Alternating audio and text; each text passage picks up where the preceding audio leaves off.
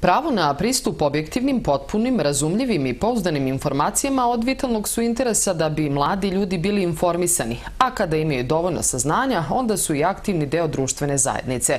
Jedno od osnovnih pitanja koje se postavlja je koliko su mladi danas informisani o stvarima koje su njima bitne. Da li zaista nema nikakve ponude za mlade ili oni jednostavno ne znaju kako da dođu do nje i koje su to informacije koje oni žele da dobiju? Odgovore na ova i slična pitanja daće nam i projekat Informisani mladi, aktivni mladi. Sredstva su pre svega namenjena za kreiranje digitalne platforme. Kancelarija za mlade opštine Raška je aplicirala na javnom pozivu za lokalne samouprave kod Ministarstva omladine i sporta i dobili smo sredstva u vrednosti od 800.000 dinara za opremanje omladinskog kluba, ali i svih 6 osnovnih i srednjih škola na teritoriji opštine Raška.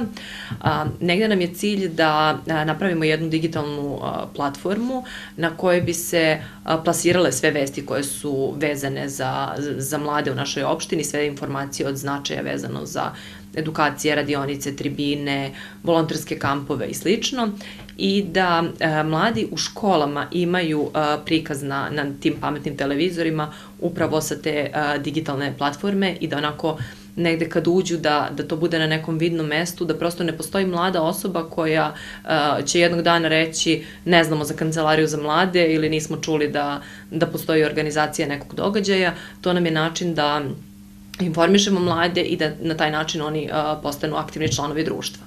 Digitalna platforma će biti završena do kraja godine kada se očekuje i zvanično puštanje u rad.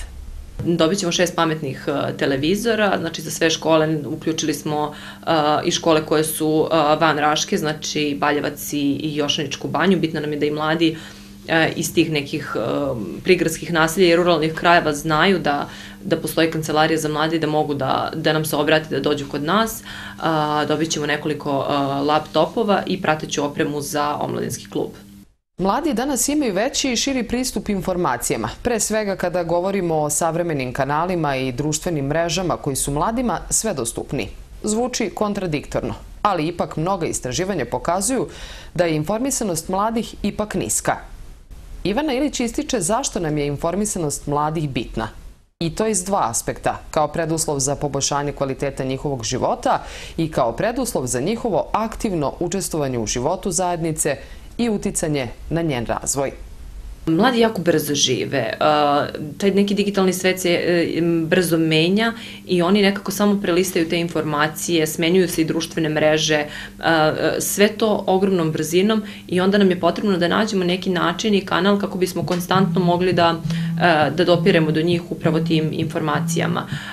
Što se informisanja tiče, tu je društvena mreža Instagram neprikosnovena broj 1 za mlade i za njihovo informisanje, ali dosta njih koristi i Facebook i Viber i WhatsApp grupe.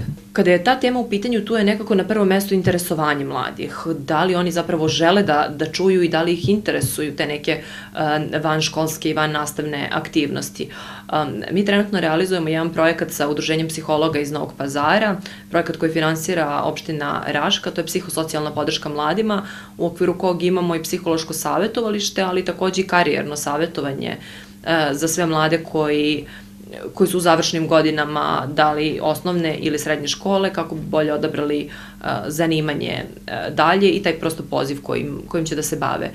U okviru tih radionica na kojima smo pričali na razne teme, takođe smo pričali i o aktivizmu, i o komunikaciji, komunikacionim veštinama i negde istraživali te načine koje mladi koriste za informisanje.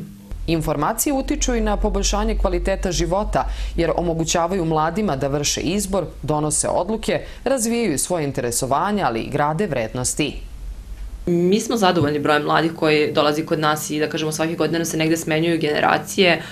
Svakako da je gorući problem u Raški nedostatak visokoškolskih ustanova, da iz tog razloga negde imamo te smene generacije na 4 godine kada nam mladi odlaze u druge gradove, ali smo srećni i zadovoljni kada nam se oni javljaju i kada dođu na par dana u svoje rodno mesto u Rašku, oni se jave, svrate do nas i trudimo se da ih nekako našim programima i akcijama privučemo da što češće dolaze. Jedna od najvažnijih uloga, a to je kontinuirano poboljšanje položaja mladih, pripala je Kancelariji za mlade i omladinskom klubu. koji su u potpunosti opravdali svoje postojanje, jer su pokazali da se vode neospornom činjenicom da su mladi budućnost svake zemlje, kao i opštine Raška.